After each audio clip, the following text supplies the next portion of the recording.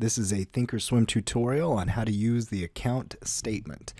Now, if you ever want to look up some of your history or what you've done with your account, what you have to do is come up and change screens. Now, we've been on the Monitor tab for most of the first tutorials that we've watched through this playlist. Now, I'm going to show you how we're going to change one button. Now, just up here where it says Account Statement.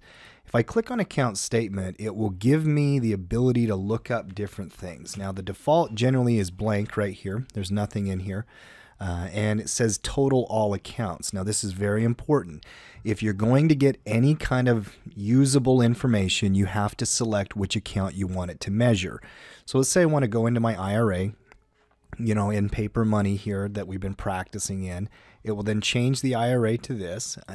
Say I then put in a symbol like AAPL. By filtering these down, and let's say we want to go back 30 days from that date.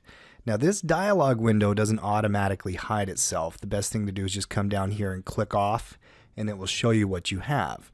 The further you go back, you can even customize a date range. It will give you more of your trades. You can go back, I think, 3 months or so. Let's see. This goes back all the way to the end of December, and then it will show me all the other trades that I made on Apple Computer in that particular account.